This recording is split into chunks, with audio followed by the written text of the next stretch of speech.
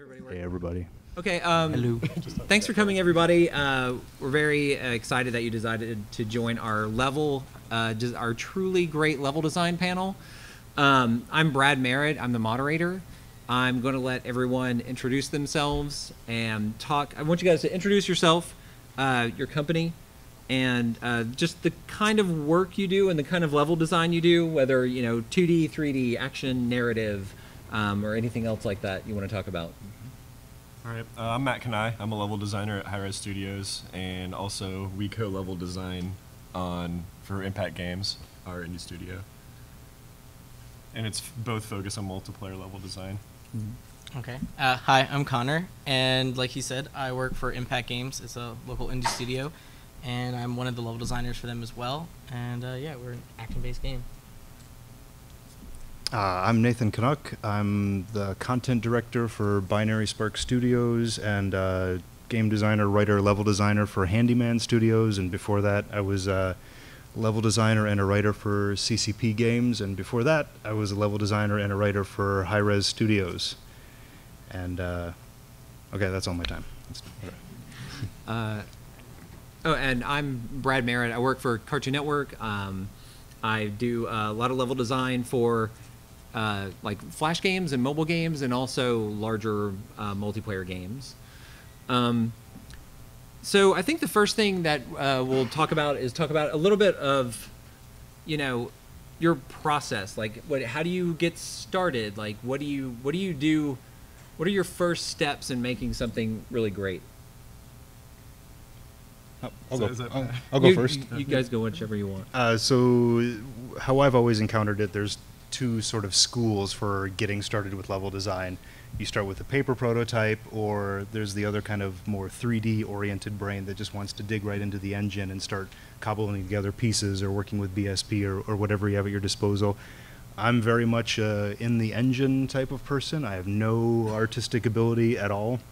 It's actually usually a point of humor where I work, like stick figure drawings and really embarrassing things. Like I have a 2.5-year-old son who probably draws better than me at this point.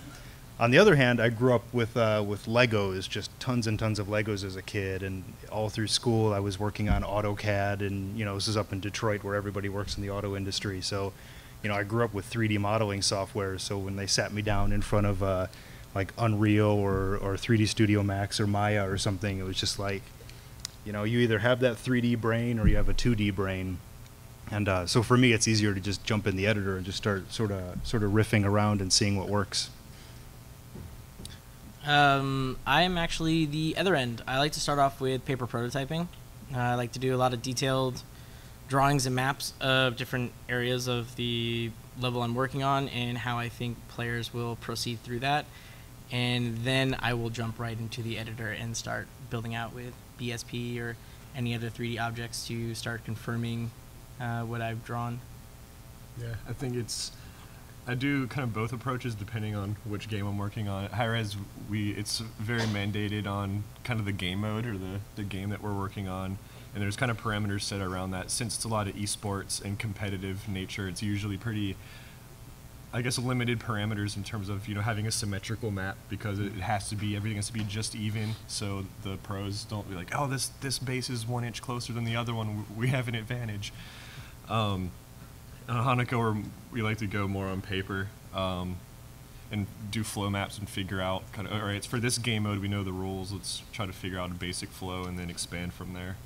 Yeah. I'd say I start, and I mean, of course, it depends on the kind of game you're working on. If you're working on like a single map multiplayer game kind of thing, I definitely work paper first, long before engine work.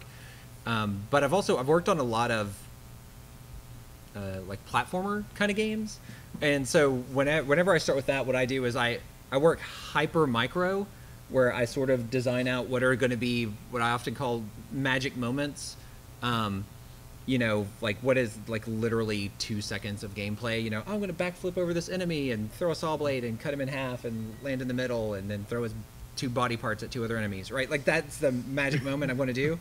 Like I'll design something for that, but then I also design hyper macro, where are you going to introduce different systems and mechanics throughout the greater flow across 20 levels or 50 levels or whatever, and then I just kind of work in between those two as I go. So yeah. Anything else to add? Well, I'll add, I like what you said about magic moments. I do kind of the same thing on a little bit larger scale. I call them like nuggets of content. I come from a writing background, so whenever I approach level design, it's always from a narrative perspective. How am I advancing the story in this part, or how am I making the player feel? Do I want them to feel claustrophobic, or like they're in charge of the situation, or they're helpless? So when I design a whole level, I like to say, all right, what is my nugget of gameplay here? And when we were on, when we were back at CCP on World of Darkness, the nugget of gameplay was, I'm a vampire, I'm up on the rooftop, I want to look down on my prey down in the streets below, sort of swoop down, get my resources out of them, and then, you know, vanish back into an alley or back to the rooftops or something. So that was sort of a core loop is like your whole gameplay experience. It was sort of like a micro loop of like, what is my moment-to-moment nugget where I've experienced, you know, one fun little loop of moment-to-moment gameplay, and then once I decide what that is, or if that's decided for me by a game designer, I'll just say, all right, I'm just going to make a map full of these things, right? Make big ones and small ones, and ones that are hard to find and ones that are impossible to avoid, and just fill the map with as many of those as possible.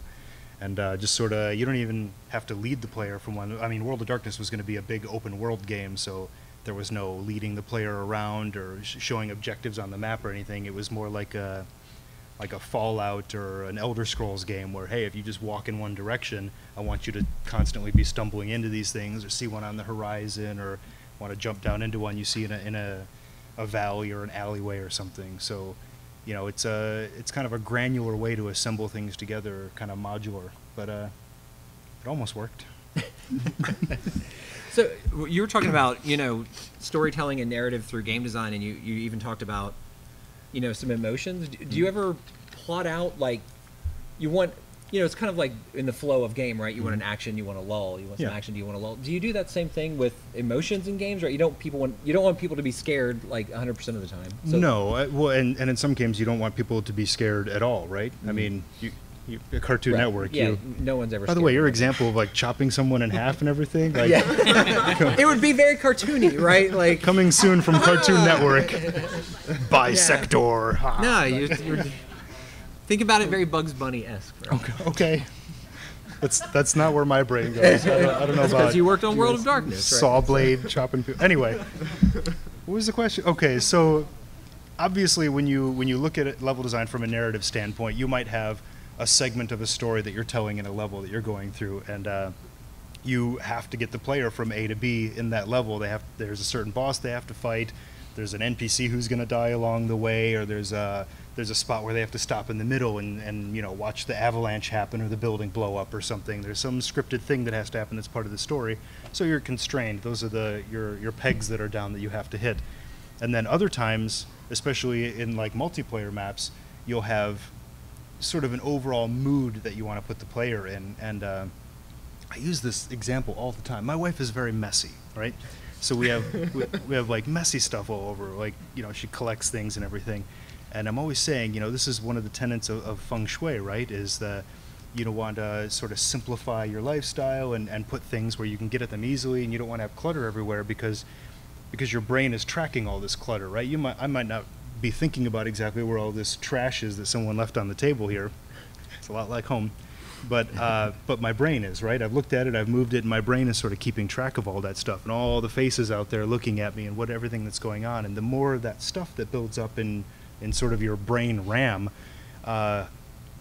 you get tense, you get nervous and agitated, and things are jumpy. It's why whenever they make a video game about like Vietnam or something, it's always jungly, you know, there's leaves moving and there's, you know, little shadows, and what was that?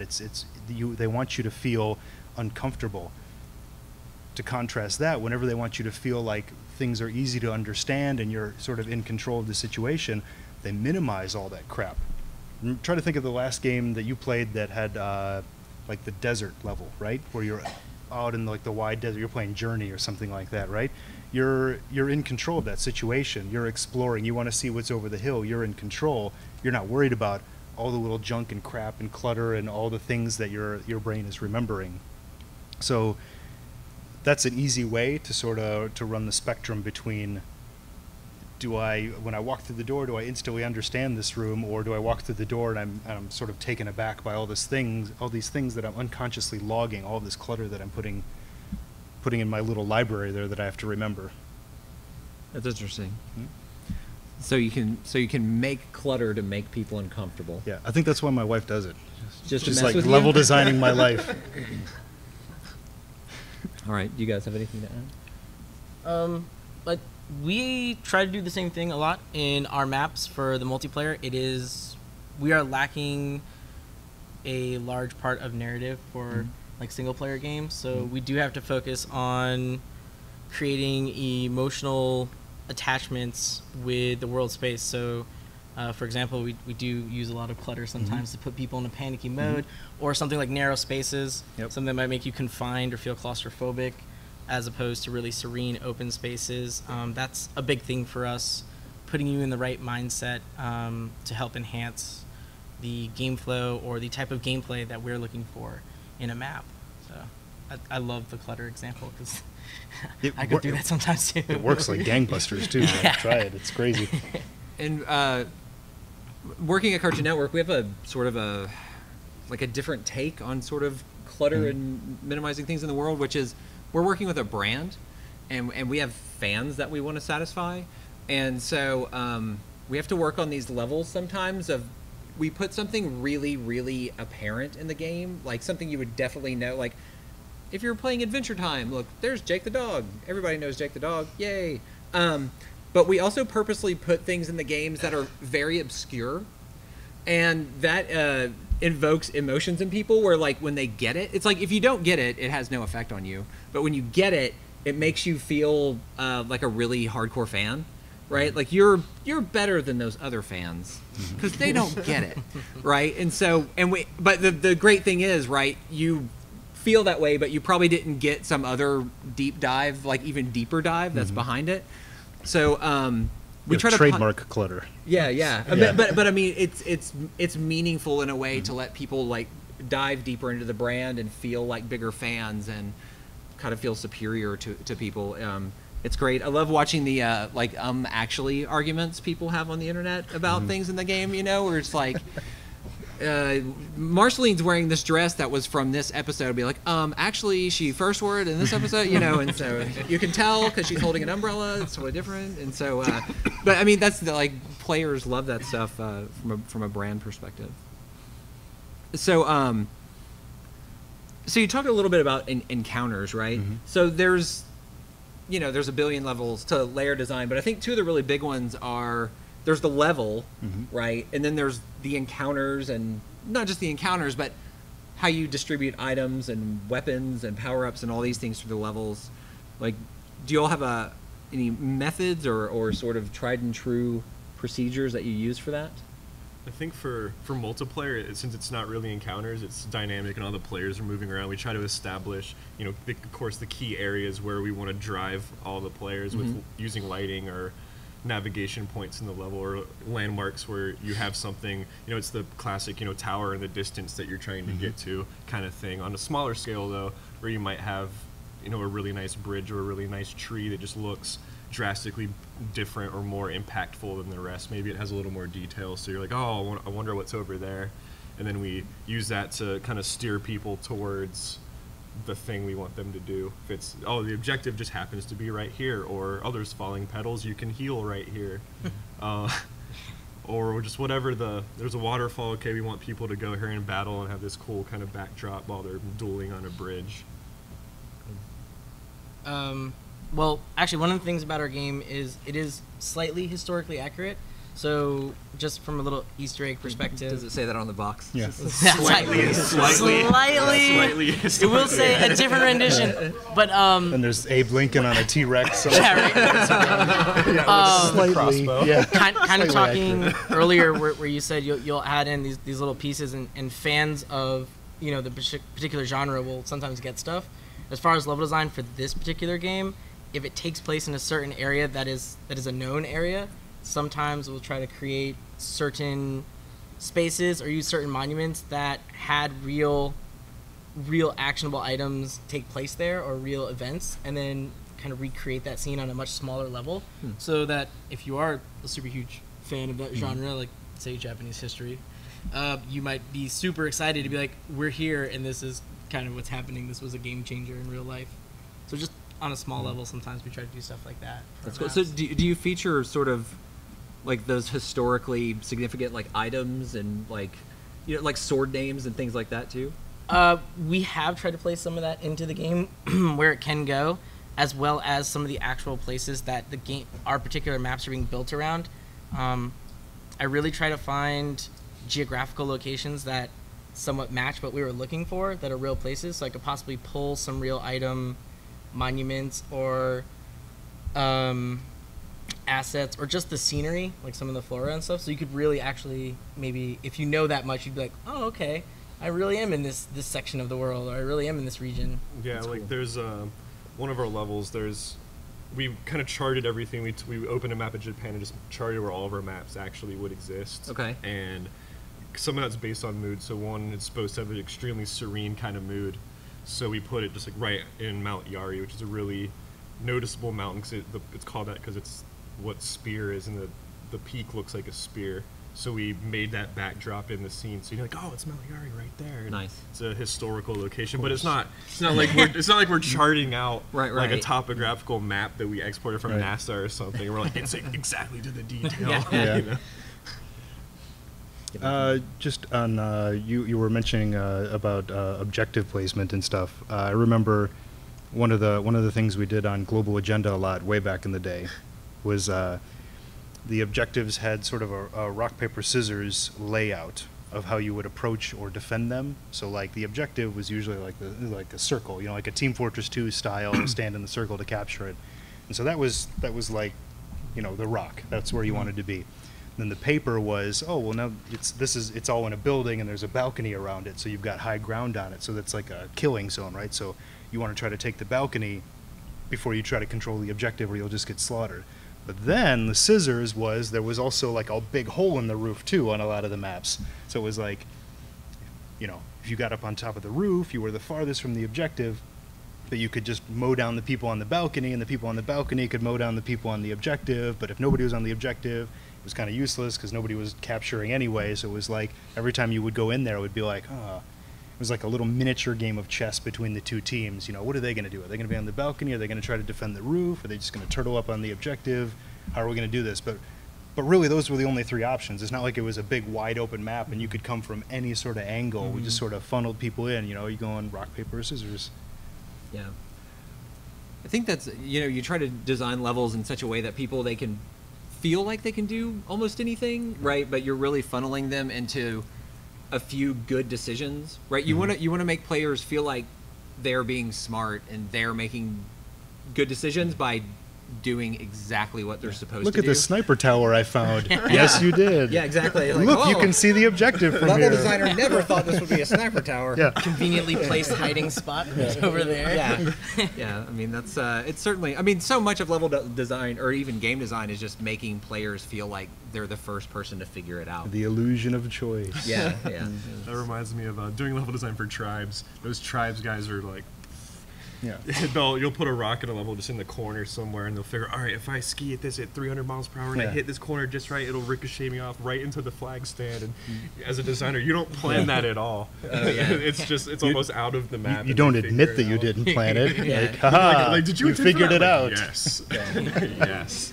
That was just for Try, you. you try your best. You try your best. Yeah. With the rock paper scissors, we have tons of fun conversations just sitting there going, okay, if I put a guy here and this guy goes here, and then we could do this, and then you're like, all right, I figured out at least 3 to 5 scenarios. This works, and then you get the guy who just comes up with something completely different. Yeah. There's always that Counter-Strike guy who's figured out if he stands here on this barrel, he can see between these two buildings, right at the enemy spawn with the sniper rifle. And then it's just that one guy, like always there. Oh, come on. So yeah, I mean, players definitely do unexpected things. Like, what what steps in the past have you taken to find when those things happen and deal with them? Play testing. Yeah. Lots of play testing. I mean, Do you bring other people in to play test, or just your group, like internal and external, or how do you handle play tests? I think it's a mixture. Yeah. Usually we have devs in there and some outside people too, some fans or friends or whatnot. And usually the friends they'll find just crazy. They always, they're like, hey, I'm under the map floating and I'm fighting the clouds or something. And you're like, but I put collision around everything. Yeah. Like, no, you didn't. Yeah. not on that one rock. Yeah. Anything else? No, you definitely got to have, like, you'll test it in house, and you think you're pretty smart people, but you're not. You're not. You're not as smart as the 10,000 people who are going to go out there and play it and find every tiny little crack. But you know what? Unless it's a really bad exploit, like unless you're losing a lot of your level's feel or the balance is just being completely demolished, a lot of times we'll just let that stuff go. Like, you found the one rock that if you hit it at exactly the right angle and it'll put you right on the flag. If that's a really difficult thing to do, screw it, leave it in. That's like the trick shot. If somebody can pull that off, that's like the Blurns ball. Hit the ball here to win the game. Like, that's a 1 in a million thing. If somebody does that, we should be like, wow, are you kidding me? That's amazing. We shouldn't be like, no, take that out. What's interesting too is like meta balance things can happen around that, right? So like somebody figures out that you can ski that one rock to jump to the flag. Well, then all the snipers start watching that rock. Yeah. Right? And so now when you go to ski that rock, that's an idiot move. You're going to get sniped immediately, right? And so sometimes those balance issues just get taken care of that way. I know we definitely use a lot of playtesters, and anytime you can videotape someone playtesting, do it. It'll always be better than them telling you what happened. I know we see a lot of times when people tell us what happened, that's not what happened, right? And so if you have a video of them playing, just their screen, right? You don't have to videotape them. Videotaping them is cool too. But getting the screen, well, it makes you feel good, right? Like if people are having fun, you just watch that every morning before you start working. But yeah, getting videos of people playing it. But we use like data sometimes too. I know we had a multiplayer game, and we were just noticing people on one side were winning a little more often than others, and it turned out some enemies in like these little jungle camps had the wrong amount of health, and it made like enough of a difference to skew. And it was a bug, right? But yeah, we've definitely had people jumping outside of collision and annoying things like that too. That's good. Have y'all ever done heat maps on any of your stuff? So Those are awesome. heat maps are great. Like generally what you do, the easiest way to do it is like when someone dies, you just make an XY coordinate, XYZ coordinate of where they died, and then it'll overlay it on the map, and wherever people have died more, it's more red, right? So if you see a bunch of red like outside of your level, because hopefully you're smart enough if someone gets out of side of your level, they die. Then you'd be like, oh, look, all these people are dying outside the level somehow. And so it helps you find things like that, too. So we talked a little bit about, like, planning things out. What kind of steps do you take for level design and how level design interacts with sort of, like, core game mechanics? Oh, that's a great question. So I'm thinking about like just all the different games. Because there's so many differences. You look at like Smite's mechanics, for example. You're on the ground. There's no Z-axis. It's all forward, and it's kind of theme park design in a way. You have to have your 3 lanes. Your 2 towers in each lane. Your Phoenix, all that stuff. But then you have Tribes, where it's basically you're taking a Perlin noise terrain and then tweaking hills, hoping that skiing works, and it's more open. And then single player platformer, it's a completely different approach. Yeah. Well, you have to take everything into account, right? When we were working on Dust 514, we were doing some levels for that briefly in Atlanta, and they would radically change the design from time to time, like reload times, the ranges on some of the core weapons, how fast everybody could run, and they were they were a little bit confused because we would build these maps. You know, Dust 514 is a very like Halo, Battlefield 2142 style sci-fi shooter, and you know, we would have these things mapped out where, all right, this is how fast my soldier can run, this is my reload time, so this is about how much cover I need in a map to, you know, make it so you're not constantly panicking as you run from crate to crate. And then run speed would change, or reload time would increase, or suddenly this gun would have half the bullets it had before. And then it was like, oh, well, now this level feels claustrophobic. And it was like, well, yeah, you changed all this stuff, so now I gotta refactor the thing. So it's you're kind of working for the game designers in that capacity. I mean, whatever decisions they make about, you know, how high a character can jump, you know, how much fall damage, or how far you could fall before you start taking damage, or how much fall damage will kill you. I mean, you might have a level that just suddenly becomes, you know, invalid. We had that back in Global Agenda all the time when mantling got changed around. You know, you run up to a wall, you can grab the edge, and we used to have like the shimmying thing and going around corners and all that, and then that was taken out at one point. Oh, wow. And then it was like, oh, okay, well, now you can't physically get through this map anymore. All right, I got to put some stuff to jump on here or there. And then, you know, they changed it again, and then they changed the height of it. And we had one map that, at least the prototype of it, that Scott built was built entirely out of like shipping crates, you know, like the big semi-trailer sized shipping crates. And it was just the norm. And he just used it as like a really fast blockout method, right? I built this whole map, and then like jump height changed, and then like mantling, we tried without mantling, we tried it with mantling again, and like this map over the course of just a couple of weeks went from like, man, this is a really solid map, to this map doesn't work at all, I can't get over any of these crates, to man, this map feels really small, maybe we need more crates in it. Like it was just, and boop, and it just, and the map didn't change during all that time. It was just the core part, nuts and bolts of the game design that changed. But so you just have to constantly be aware of all that and make sure that there's that open line of communication. Nobody can go in and just like, oh, I got 3 of you guys working on maps, I'm gonna change jump height over here from a 2 to a 1.25, and you know, hope everything works, guys. Yeah, hope it all works. We actually decided to create one map that's kind of like our test ground map. But anytime that we kind of have mechanics that we want to work through or just see how they would work, we just throw them in there. So not everything in that map always works together, but we have sections where we're testing out certain game mechanics, and we look at that and we tweak it. And then when I start designing other maps, I already remember when we were playtesting how those mechanics were kind of working. So when we're tweaking out jump height, or how far people can shoot like bows and arrows, or any other mechanics like blowing stuff up, catching things on fire, so on and so forth. We just kind of have a fun little playground area, and then take that data, and when I'm designing the next map, I go, okay, yeah, he can actually shoot that far, so I know things need to be a certain distance away, or you know, objects need to be so high so that we're not plopping over them and getting to spaces we're not supposed to, so on and so forth. Yeah, we had that on World of Darkness too. We had the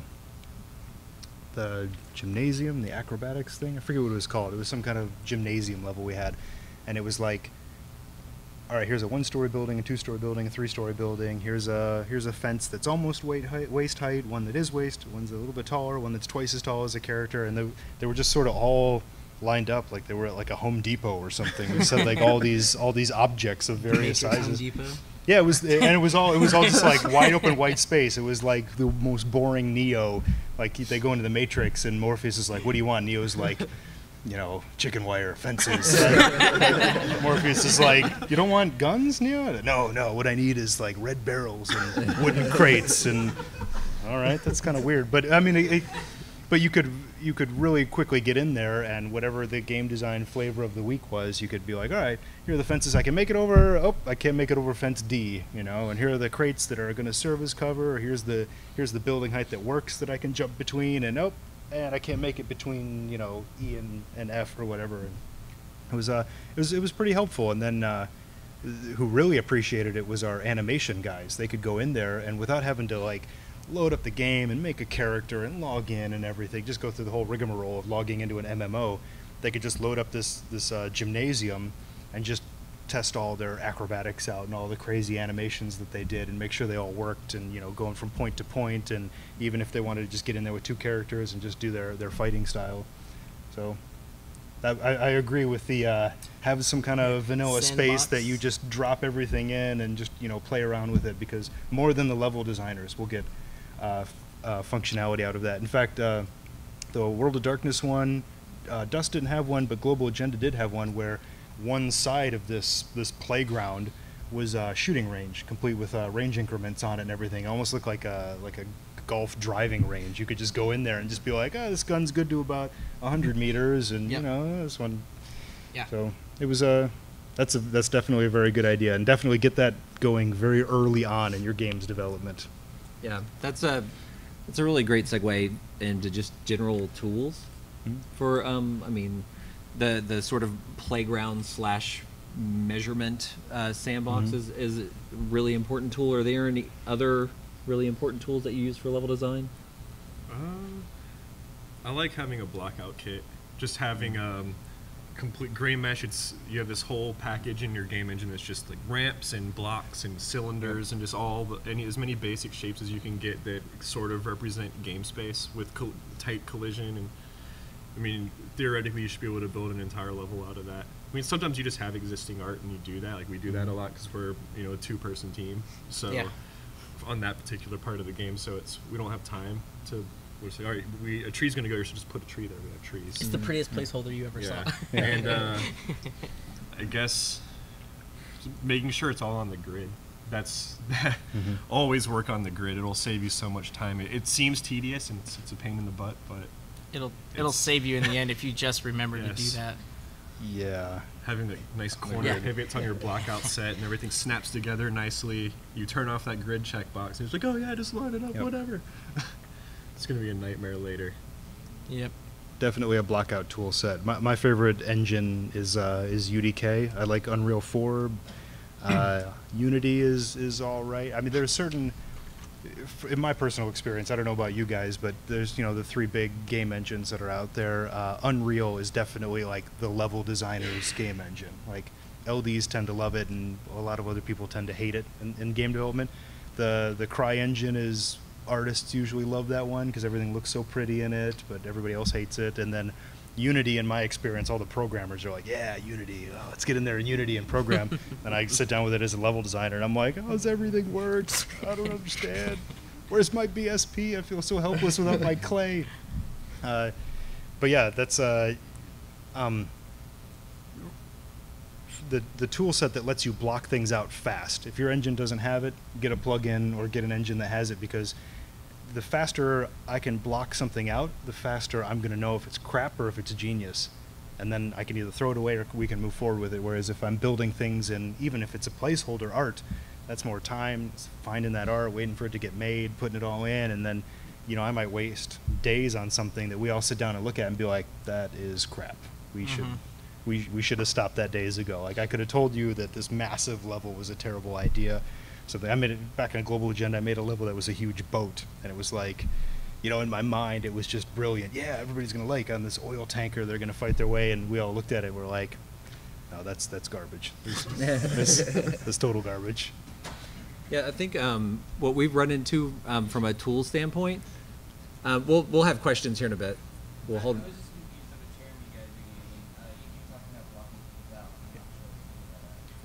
So, like blocking out your level, putting in your BSP for shapes where buildings could be. What's a BSP? What's a BSP? BSP is the clay or basic shapes that come in like Unreal. There you go. Wasn't it? Yeah. Yeah, we totally knew what it meant. We didn't Yeah, wanna- we totally- Episode 5. No, it was what I know talk is down to you or anything. what I know is it is like you were saying, it's a great tool set to have when you're blocking out a level. Like when we're blocking out levels, Matt said we're a 2-man team, so we can't spend forever trying to get stuff done. We have to make the most out of our time, and I need to be able to get levels to Matt with very basic shapes describing the flow of the game, different heights that are going to be in the map. My best with BSP, if there's specific objects that eventually need to get made, what they could possibly look like, and so that would be blocking out. Yeah, you're just using basic primitives like squares and rectangles and circles and cylinders to make the level instead of making a bunch of art and then waiting for that final art to be in your game to start making levels. Have you seen there's a game on Steam called Minimum? It's like a shooter. It looks like everything's just made out of white boxes. That's like they were blocking out a game, and then like all their artists like died in a bus accident or something. They were just like, oh man, we've got this brilliant game all blocked out, and they were like, screw it, just change the name and ship it. And whatever, it's called Minimum. Look, there's no art. It's artsy. Yeah. Boy, you don't get it? Come on. Yeah. That's like, you might actually hear people say like white boxing or gray boxing games. They're blocking out. They're all kind of the same thing, because you'll be using white boxes a lot of times. Mm-hmm. Yeah.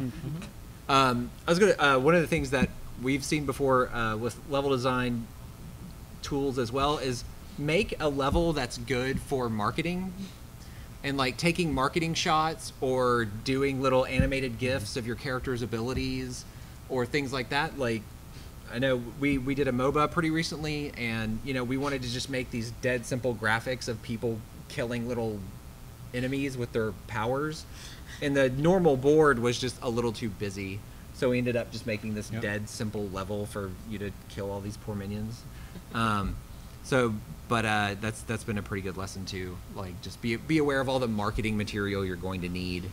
We did that. We called it the visual target level, and that was like for World of Darkness, that was just like one intersection, the few really nice looking buildings, and then basically it was the simplest level design. There was no gameplay, and it was just this isolated little thing, and just all the environment artists would just throw their A game at it, and it did not run at all in the game. Like, you could not log into it. Your machine would just explode, but it was just absolutely stunning, gorgeous.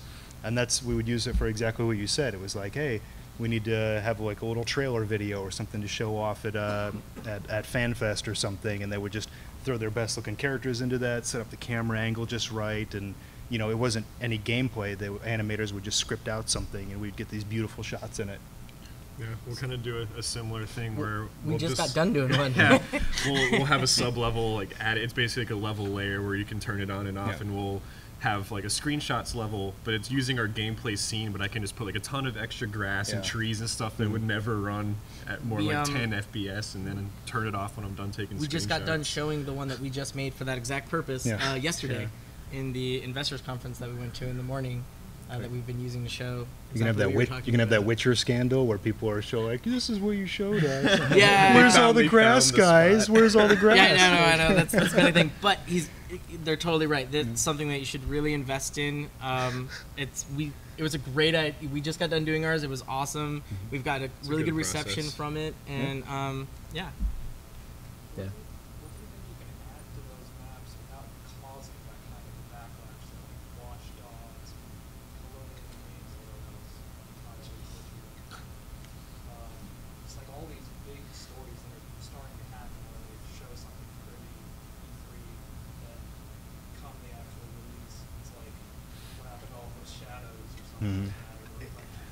I mean, it's hard, and I think a lot of those kind of mistakes, they come from a really good place. They come from a bunch of developers who are really enthusiastic. And generally, when you're working on a game, you're not working on it in the final context of the game. So for example, you might be working on a multiplayer game and you're building this level and it's gorgeous, and like when you run around it all by yourself, it's gorgeous. But then when you dump like 15 other models in there, all of a sudden it doesn't run anymore, right? And so when you play it on your machine at work, which is right, very high spec, 20 cores and like a million RAM and it works, ship it, all that stuff. Yeah, it totally works. And then it's I think it's really difficult because you want like the best game you can make, but the problem is you never have the final context of the game till the final game, right? And you don't want to limit yourself and be like, well, I'm going to make this look crappier than I can because it might be above target specs 6 months from now.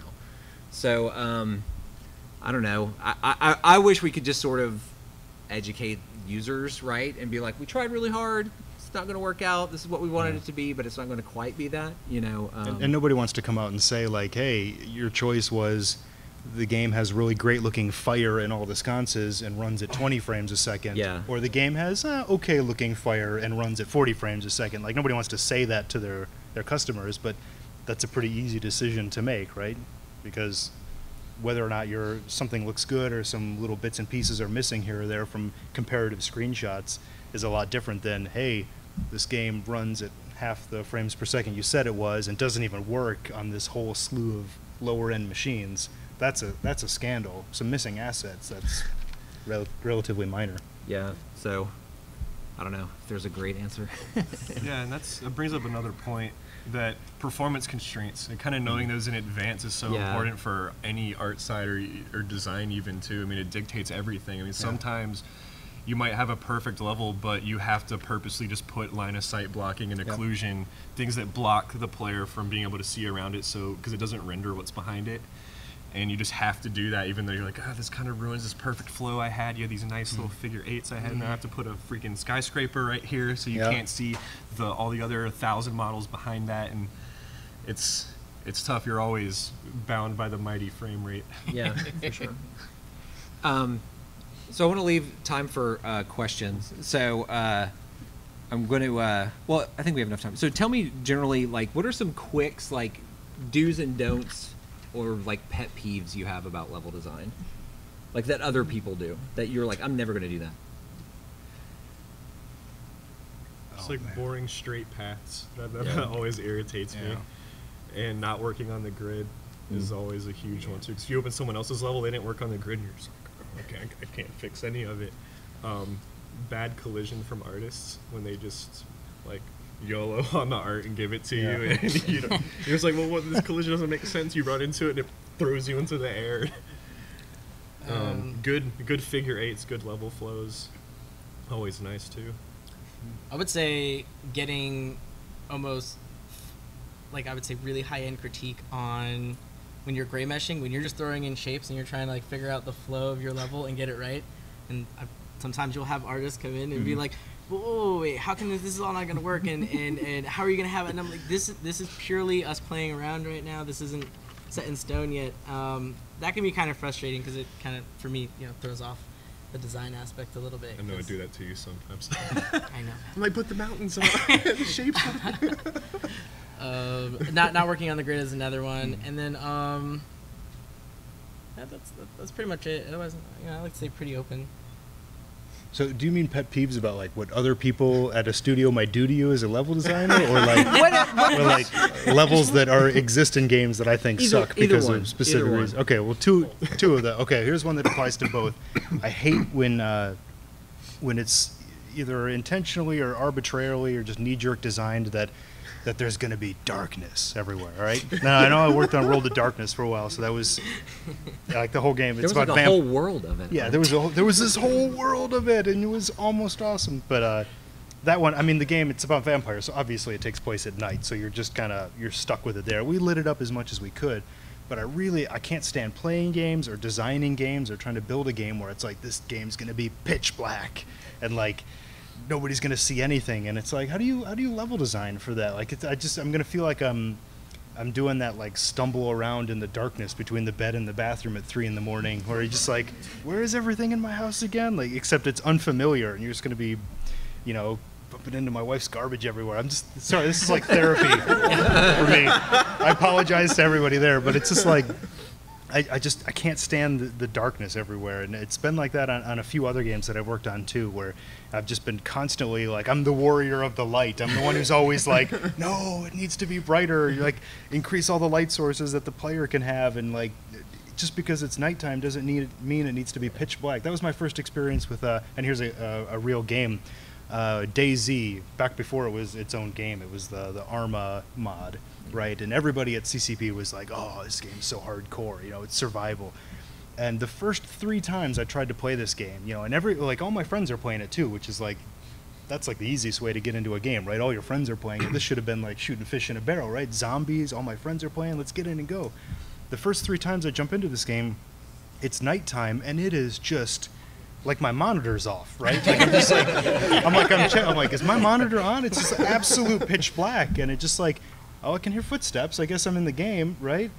So where's the game part of this? I feel like I'm just stumbling around in the darkness, and then, like, wait, I thought I heard a zombie. Oh, I'm dead. Like, that was it. And like hours would pass like that. And it's just like, how are you guys so into this game? That's every time I have one of those sliders where it's like, this game is atmospheric. Yeah. So adjust your darkness Yeah. slider so you can only see the gray thing against the black background. I'm like, nope, Yeah. all the way right, right as possible. All the way up, and then I'm like, gamma. Yeah. Take my gamma up to Hulk levels here. I can see everything. All right, so I want to leave time for questions. So briefly, what to you makes truly great level design? Everything we just said. Everything. If you've been paying attention. No, I would say what truly makes great level design is if you take the time to study the kind of level that your game needs, and you can put in the kind of interactions that will have players having a good time, want them coming back for more, and keep them interactive, then you've hit good level design. If you can, and this is going to mean something because I'm primarily a writer. If you can tell me a story without making me read anything, that's good for from a narrative standpoint. From just sort of a general game design and a multiplayer standpoint, I would say replayability is your barometer there. If I can play in the same map in like a multiplayer setting just over and over and over again, and never get sick of it or never feel like I'm exploiting or being exploited and never get bored of it, then that's a really good level. And if you have a single player game with a level in it that I just do not mind playing over and over again, that's a really good level. And I'm gonna add a little element to this question. Yeah. I'm gonna tell you what my favorite level of all time is, right? It's in the DLC for Mass Effect 2. If anybody's familiar with that, there's a level where you go to, it's called the Shadow Broker's Lair. Oh, yeah. And it's on like a ship that's like in this Jupiter-like planet, and it's got to stay like on the day-night line of the planet. And so you're on this like, it's this like sci-fi ship, and you go inside of it and outside of it, so like you're constantly being exposed to the weather, or you're back inside. And it's just like this, like the atmosphere of Jupiter is just raging around you, and like, so it's very distracting what's going on around you, but then you're fighting guys on the ship, and it's a static level, just like every other level, but it gives you that feeling that the whole thing is moving, so you're nervous and tense, and the edges of it they don't go straight and then like, oh, I can walk to the edge and just kind of casually look down. They do that nerve-wracking nightmare fuel, like slow slope to the edge. If you guys remember the first World of Warcraft expansion, when you go to Outland and the world's all crumbly, and it never just went like, oh, a sheer cliff. It was like, oh, how far can you go before physics takes over? You're going to fall off. It was, you never quite knew where your boundaries were on it. I mean, you knew you were going to die, but you never knew how far you could go. And for me, that's just, it's atmospheric, tells a story without any words. I never mind replaying it. If that were a multiplayer map, I think it would probably be pretty fun. It's not symmetrical, but anyway, that's my favorite map of all time. Yeah, and mine kind of dovetails into Nathan's, which is, I think if you can make a level that has like these really magic moment-to-moment gameplay stories that you want to tell your friends, and then when you tell your friends, they know exactly where it happened, right? Like the level lives in their mind in such a way that it's just as real as like, their own kitchen, right? Yeah. Like they know it that well. I think, Halo has a lot of great levels like that, we're like, oh, I went up, that one purple, like slope, and I like threw a sticky, oh yeah, I know exactly where that is. Like that to me is just fantastic. Do you guys have any closing words so we can open it up to questions? No? No, All right. questions. Questions? Yes, sir. When do you know void you've left in the level is for on ambient purposes or something like that? Because kind of my example would be the old Ocarina of Time Great Deadly Tree. It's like this dead tree that you're going through, and it's entirely empty in the middle and such. Probably could have counted and such. But it still gives off the feeling of something slowly dying. So when can you understand that kind of void and actually place it in a level? So yeah, thank you for reminding us. So the question is, how can you tell when to place basically meaningful emptiness into a level? I would say, first off, there's a lot of technical reasons that happens, right? Like a lot of times you're loading stuff, you just don't know it. But I think it creates tension and it creates a lull, right? So like if you've been fighting a bunch of stuff, you can put those sort of lulls before a boss fight, right? Because it's kind of like that anticipation of death is scarier than death itself kind of thing. So anytime you want to build, anticipation is, I think, a good way to do it. I would say if you were making a flow chart of when to include massive wide open spaces in your game, it would be, does your game have vehicles, yes or no? You should probably have some wide open spaces. We ran into this on Dust 514 a lot. We had some maps that had some like choke points and bases going through, and we were like, yeah, this feels perfect for run and gun style gameplay. And then somebody tried to drive a tank through it and, get caught up in all this stuff, and it's like, oh crap, I forgot we've got tanks in this game too. That's not going to work. The second is, does your game have any long-range effects or weaponry? You got a sniper rifle in your game? Guess what? You probably don't want to be indoors running around like tight corners all the time, or that guy's going to feel completely gimped.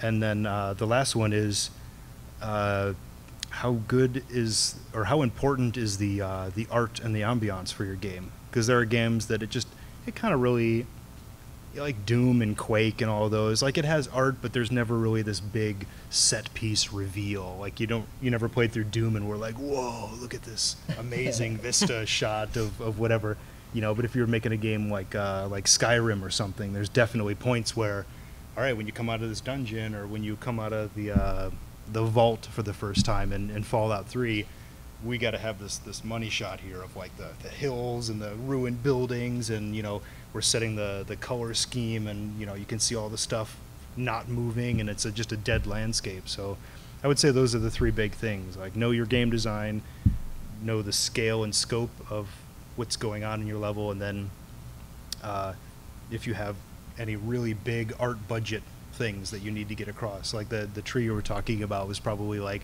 oh, we've got all this gameplay going in it, but I want it to be like this really big, impressive thing to look at too. So, yeah, that's the flow chart. Yes. A lot of what you talked about involve 3D games. Mm-hmm. So, what are more like specifically 2D type game level design? So everything I'm talking about is definitely. So the question was, we've been talking about a lot of 3D games. What are some things specifically for 2D games? I have worked almost exclusively on 2D games. So I would say all the things that we've talked about still apply. Like blocking out levels still totally applies. These micro and macro approaches to level design, even the long spaces of nothingness, like that totally applies to 2D design. So I think pretty much everything we've talked about, the only thing that we really have talked about, I think that doesn't apply, is sort of like that line of sight problems, because you don't have to worry about that in as much in 2D design, but you still have sort of a camera in 2D design. You always have to be very mindful of what the player is actually going to see. If you're doing your level design like this, you have to be aware that they're only going to see this. Mm-hmm. So yeah, I think pretty much all this stuff still applies to 2D. Yeah, one of my teams that I'm on just shipped Edge of Space, which is like the 2D Terraria style build explore game. And that inability to just pick a direction and look and see all the way to the horizon or what your next objective is. You can only see this much of this big of a map. And then the shapes that you have to play with. It's like I'm going to do another Futurama reference. Remember when they crashed their ships together and they were stuck in the 2D world, and it was like, oh, here are things that aren't going to work because we're only in a 2D world. Like we can't just kind of pass each other like that. I mean, even in a 2D game, you could probably pull that off, but it's something to be aware of, that if you're going to be moving things over each other, you're going to lose some comprehension at that point. Like if my character is going to walk behind something, now I've lost sight of them. Or if my enemies can move over each other, I've lost, my brain has momentarily lost track of how many enemies there are on the screen. So it's just more things to plan for. You've literally lost that dimension, so you have to account for it in some other way. But I'd say everything gets brought really in on the character in 2D. I can't just, my field of vision is no longer this big cone that I can see as far as I want. But on the positive side, on a 2D game, I can see all around my character. It's not like a first-person game or even a third-person game where I can just see like a little bit behind me. I can see if somebody's right behind me, but it depends on where the camera is. In a 2D game, I can see all around me. So for better or for worse. For better, in that the player is going to be like, oh, nothing's really going to be able to sneak up on me from really close. But for worse, in that now I'm worried about all of the clutter and stuff that's going on around me, not just what I can see. So you can really play with that to play with the player's emotions. Sorry, go. Yes. What's a game level design gimmick that you're just really tired of seeing? So the question is, what is a game design gimmick that we are tired of seeing? That's a good question.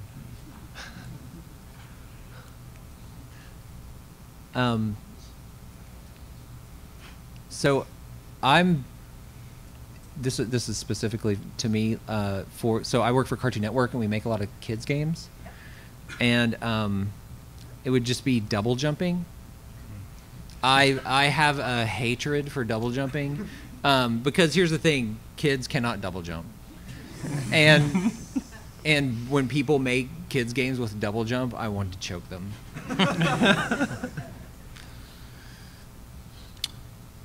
Well, you know my answer to that: darkness. Sick of it. Stop making your games pitch black. You know, they do that in Hollywood films all the time. If it's really dark, it's either a horror movie or they're trying to cover up low budget CG. Like that's when they use the darkness. You know, like we're watching the Godzilla movie and they're like, why are these monsters always fighting at night? Well, it kind of blurs the edges a little bit there. You don't notice when they left stuff out or left it rough. Yeah. To touch similar to Nathan's, completely evenly lit maps where it's like, gameplay is so important, we can't have lighting, just put a skylight in, we're done. Yeah. Yeah. Evenly lit maps or not.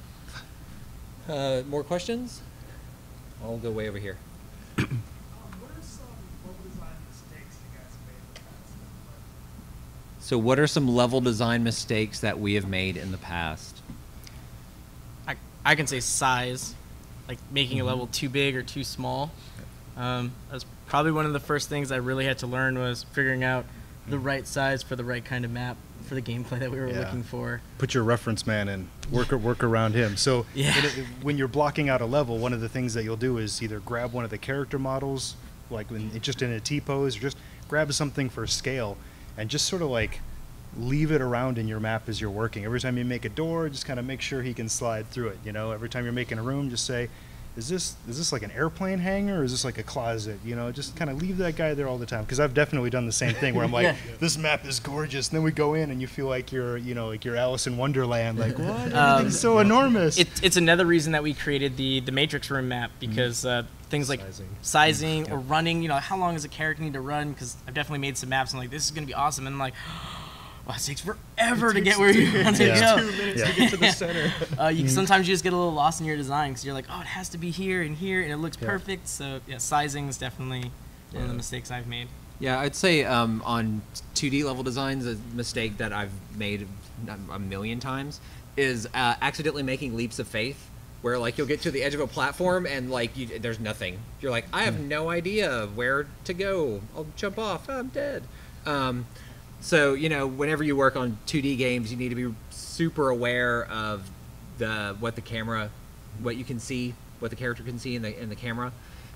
You can certainly offset that with little signs on the background that say skull and crossbones this way, or you can add pickups in a jump arc or something like that.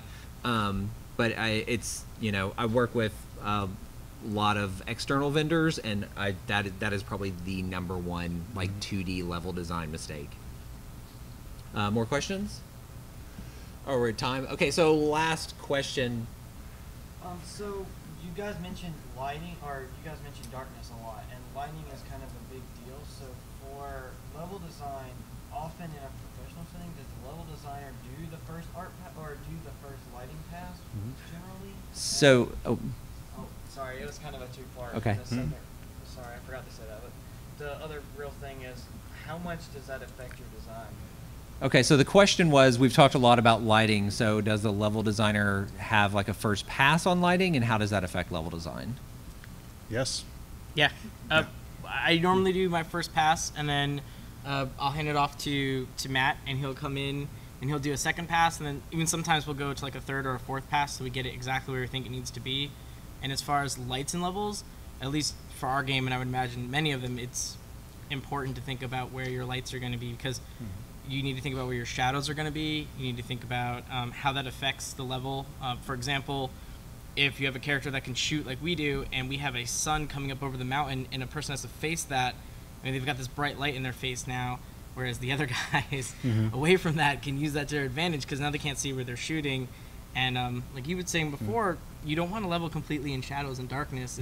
It's nice when they're really specific, when you are making spaces that people can specifically hide in and stuff like that. So I think light's really important to think about when you're building. Yeah, that's what I think a level designer should do is, you know, when you're blocking out the map, I just like to have like the skylight and then maybe one shadow caster in there, just so I don't like get that weird 3D vertigo like you've been playing Tetris too long when you're looking at your map. And then I'll build the whole map, but I'll sort of have in my mind's eye like, oh, this room is going to be, you know, like the generator's down, so this room is going to be kind of lights off, and here's outside, and it's sunset, so it's going to be like lit like this, and then here's an objective with spotlights around it. So I kind of know what that's going to be like. And then when I'm done with the blockout and we're happy with that, I'll go back in and I'll do like a kind of a first like pass 1B on the lights, where kind of brighten it up and darken it where it needs to be. But usually then, once the map is sort of physically nailed down, then it goes off to somebody who knows what the hell they're doing with lights, and they make it look all gorgeous, and then I put it in my portfolio, and I'm like, hey, look at this amazing looking map that I made, and everybody's like, oh, okay. Yeah, 'cause for multiplayer, a lot of times you have to end up doing like 90 degrees to the objectives because it's symmetrical, which kind of it binds art, because sometimes art directors want to say like, all right, I want it to be dusk, so the sun needs to be sitting behind these things, but then you're like, well, it's symmetrical, and like he said, there's sunlight on one, so you end up being like, well, the objectives are here, my light has to be here, so it's balanced. And they do that in sports arenas, like football stadiums and stuff. They have to face north-south so that it's not like a crazy advantage depending on when you play. Right, to the rock, paper, scissors point that you were doing before. It can't be like, oh, well, you know, we have a sniper up here, but then they're all of a sudden they've got sunlight in their eye and you can't see anything, so now you just ruin that spot that you designed. So it can be tricky. Yeah. Well, great. We're already over time, but thanks everyone for coming. Thanks.